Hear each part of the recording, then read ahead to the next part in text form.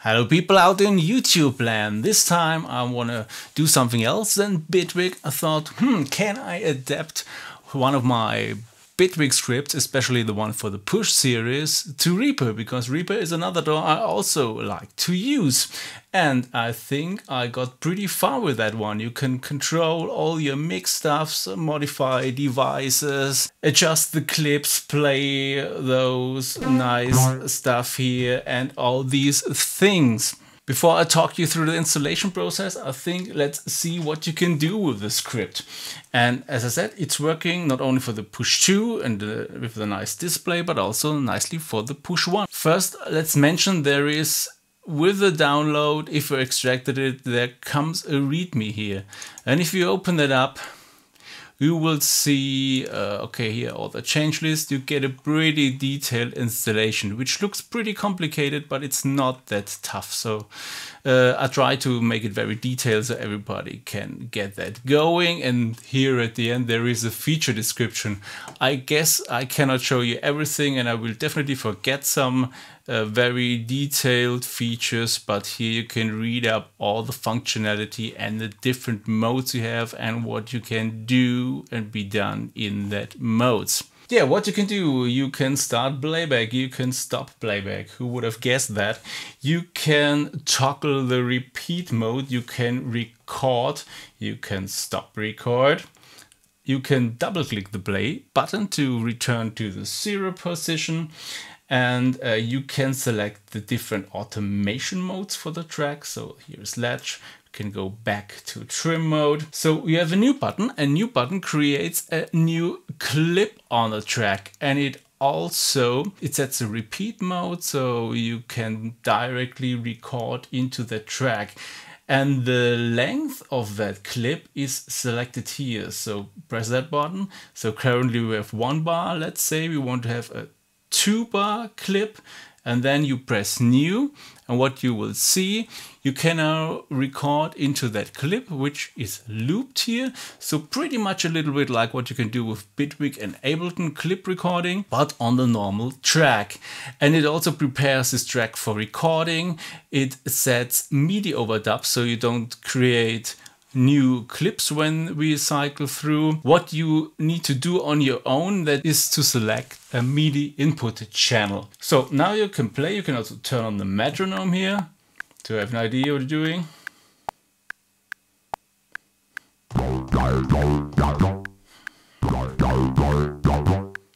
Pretty bad, but whatever.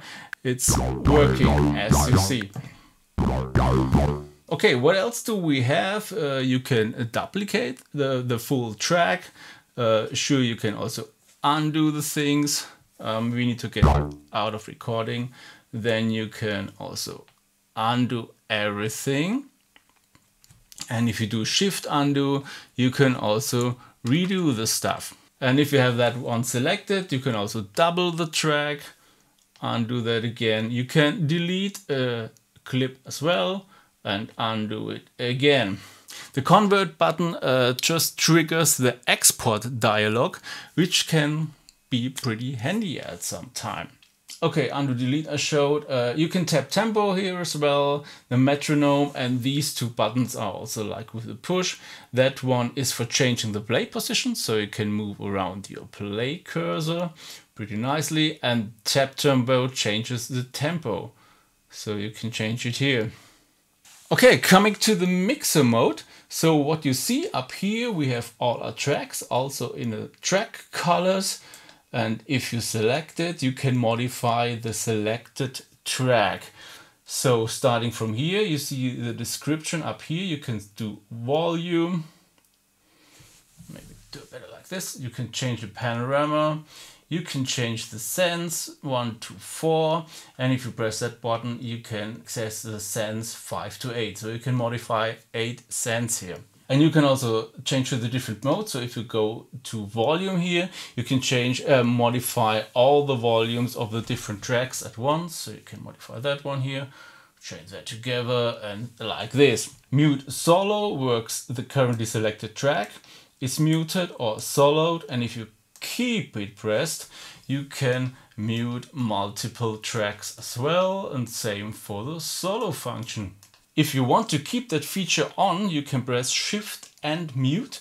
Then you can switch between mute and solo mode, and then you only need one finger or one hand to change the solo and mute. If you want to enable recording on the track, you just press the select button again, so you can turn off recording on and off. Same here. And you can also do that on multiple tracks. If you want to audition your track, you can keep the select key pressed, and then you see if your track is enabled for direct monitoring. So this track, the keyboard track, is currently enabled, and we hear, if we enable recording, you can hear it. If you turn it off, we hear nothing. What else do we have? Okay, I showed the panorama. Same for sends, so you can change multiple sends at once in that mode. Same here, toggle between sends 1 to 4 and 5 to 8. Yeah, and if you have selected a track with a MIDI instrument on it, you can play it as you see. So you get the normal scale mode here, and if you press the scale button, you can change the different scale. So this is now a C major scale, and you can change it to minor, Dorian, and so on. And also say the root note here is, for example, a G. Then we play a G or a D. If you keep the shift button pressed, you can also change the layout. So for example, now we're fourth in that directions, fourth in that directions, thirds, sequential, and so on. You can also change here from chromatic mode, so you get access to all notes, and disable it again and press scale again. That's the basic features of the mix mode. You can also go into the device mode. So I have my trusty Synth 1 plugin installed here, and you can modify its parameters with the buttons up here. There's also two buttons here which work. The one enables or disables the instrument, and you can bring up its window and close it as well. Let's go to a track which has more than one plugin. The first one here, for example, back to device. So you see here all your plugins which are present on the track, and you can toggle between them. And every plugin has the access to 16 parameters. So if these are the first 8, and to toggle to the other 8, you press the page in, and then you see the other ones, and you can switch between them. And to go out again, press the page out button. And you press it again, you switch it automatically to the mix mode. Same here. If you press here, page in, you jump to the devices. There is also a browse mode here, but it's not very good, because I noticed you can only change presets for your user presets. So all the other presets you see, let's bring up the EQ window. So the presets in here, these cannot access only the 3 I stored. So if you go into that one, go to browse, and then you say, let's have the next one, and not even that is working. Let's check a user one. So here's nothing working. Yeah, so browse mode is more a proof of concept, but it's a little bit buggy, I think, from Reaper's side, so we cannot really use it. So forget about that one. The fourth button here is the clip mode, which gives you access to the currently selected clip. So if there is none selected, you will see some dashes here. Clip in Reaper does not have a specific loop. So what I did here, I put the global loop in here. So this is the normal repeat on and off button. And what you can do here is you can change the repeat loop. So if I change the start, you can change here your loop to a different section of your project. And what you can do here now is that clip here is selected. So if I change the start, you can move around your clip, always aligned to a beat. And you can also change your end, so enlarge it or make it shorter. What else did we forget? You can add a device which brings up your add FX dialog. and you can also add a full track. And I added for that you choose one from your track templates.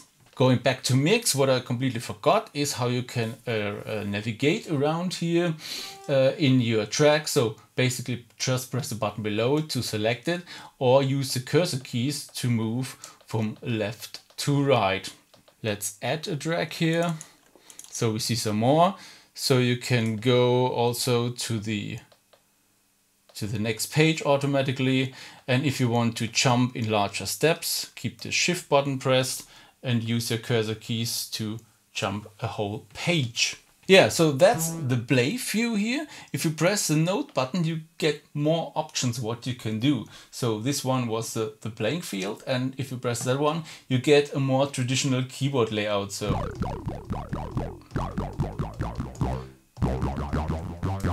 you get several octaves of keys.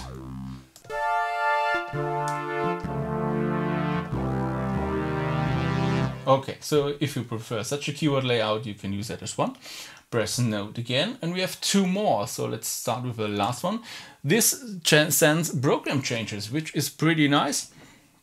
So if you go back to my Synth 1 device, have a window here, and you can now select your different sounds here.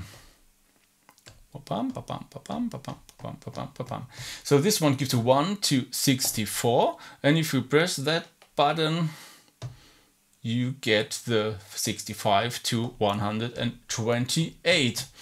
And you can also, for example, use it with external gear. You have to select your patch on your external gear. Press note again, and the last one is clip, which is also pretty nice. So if we go back to clip, you will see we have currently that clip selected, which is 2 bars long. You can also change resolution. So this is bars now. So you can increase this to, I think, quarters and 16ths or something. And what you now can do, you can change the length of it. And what you need to do is press 2 buttons. So keep the first button pressed. And if I want to enlarge it, I press a different button. For example, that one. And it will be larger now. And you can also do the opposite. You can shorten it at the beginning if you keep that one pressed, for example. That was not the idea. If you keep that one pressed and then that one, you shorten it. Also pretty handy for cutting wave clips, for example. Setup mode up here allows you to adjust the brightness of the display. So you can make it darker.